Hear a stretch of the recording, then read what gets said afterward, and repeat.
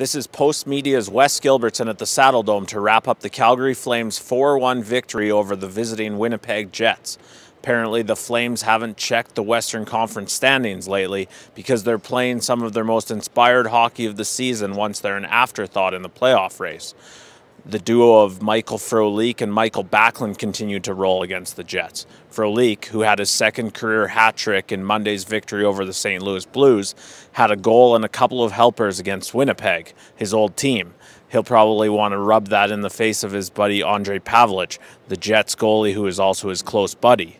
Backlund had a couple of assists and was wearing the Flames' hard hat after the game.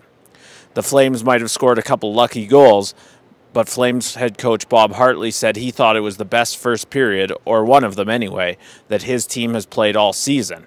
The bad news is the health of Dennis Wideman. He left the game after a collision in the first period, running into his own teammate after Frolik's goal, and didn't return. Hartley told reporters afterward that the indications are it's not good, although he'll go for further testing Thursday. For Postmedia, I'm Wes Gilbertson.